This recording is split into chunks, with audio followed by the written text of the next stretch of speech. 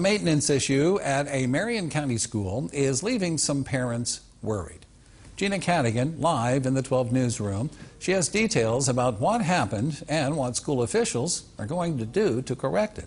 Gina. Parents of students at Monongah Elementary School are raising concerns over health and safety at the school. The concerns started yesterday when the school was dismissed early because of water that was coming into the school's kitchen.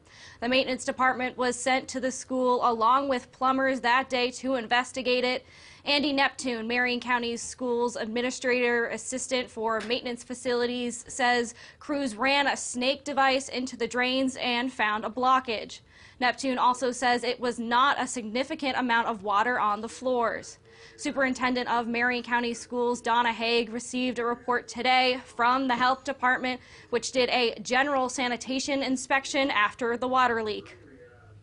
There were no issues as far as the boys and girls restroom, the gym and cafeteria.